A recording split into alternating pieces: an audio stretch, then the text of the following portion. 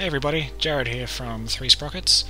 Today I'm going to be taking you through the new triggers, events and actions system that we've been working on for Fight the Dragon 4.6.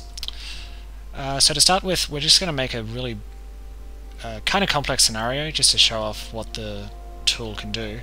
So to start with, I'm just going to figure out what I'm going to put in my level. I'm going to start with an NPC, and I'm going to pick a visual variety. Yep, that looks okay.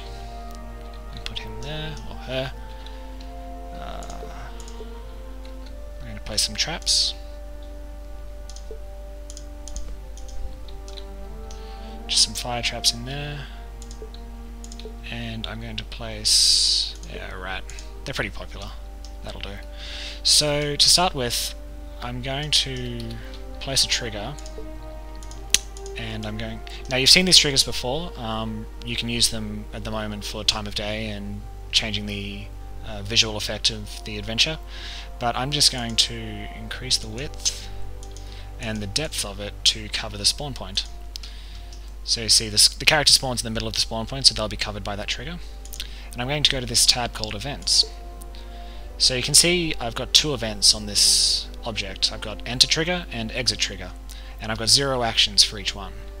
So to start with, I'm just going to go to Enter Trigger, and this is the event picker. So this shows me, this is a tool that lets you set up links between events and actions. So my current event is on trigger enter, and I can see the available receivers on the left. So we've got a filter set up here, so right now it's set to enemy, so it's picking up the rat that I just placed. But I can cycle it to an NPC, so it'll pick up the NPC I just placed. And I can cycle it to select traps. So what I'm going to do is select the fire plates that I just placed, and you'll see it moves my camera. I'm going to turn it on, and I'm going to make it fire only once. So if the player walks back into the trigger, it won't re-trigger this event. So once I'm happy with that, I can just press Add to List, and you'll see it's built a connection, and it's moved it onto the right. So these are the attached receivers. So this is all of the receivers that will receive an event when this event fires, this on trigger enter. So obviously in a big adventure you're going to have a lot of items, so in case this list gets a bit too big, what you can do is click Find Item in Scene, and you'll see you get these little pink floating boxes. So the rotating ones are ones that I haven't connected to. You can see the fire plate that I just connected is a small box rotating slowly, so I can't connect to that again. But I can connect to this one, just click it, and it'll automatically select it for me. So I'm going to tell it to turn on as well, and I'll add the third one as well. So, when a character walks into this trigger, it will tell these 3 fire plates to turn on. So let's just give that a try now, make sure it's working. And we're in. Cool. So they'll just stay on indefinitely until they receive an event to turn them off. So that's what we'll do right now. So one cool event that we've exposed is a NPC event called Unfinished Dialogue. And this event will get called when the NPC reaches the final stage of their dialogue. So if you have a 5-stage bit of text, the events will fire on the 5th stage. So I'm just going to give them a bit of dialogue here.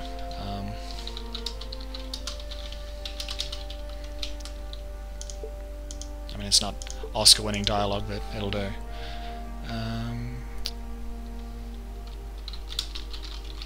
Good luck.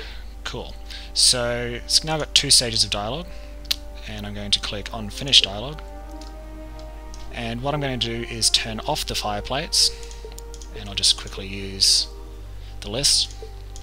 The list is pretty handy when you don't have a lot of things in the world.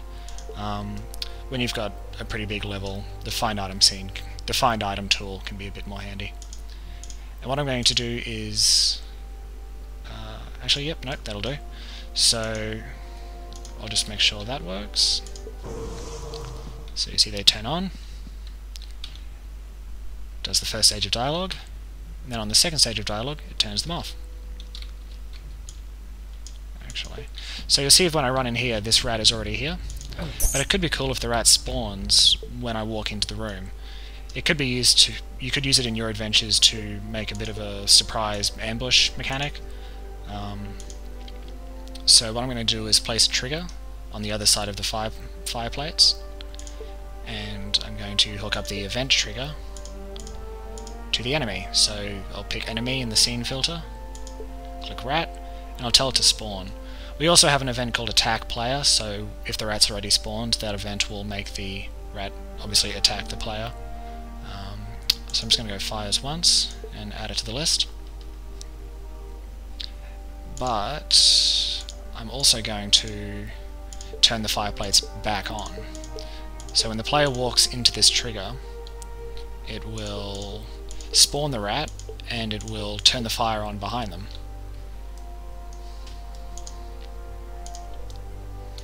And we'll just make sure that works.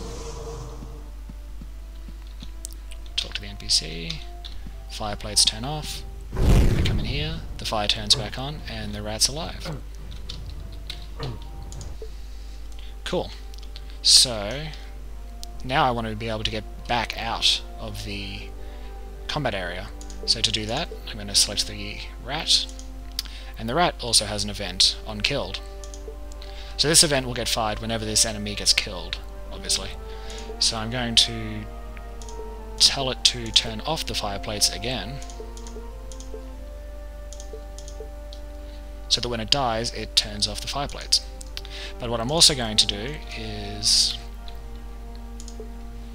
place another NPC.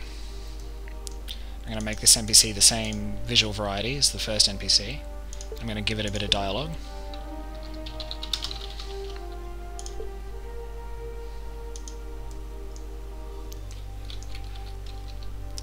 And what I'm going to do now is make my first trigger,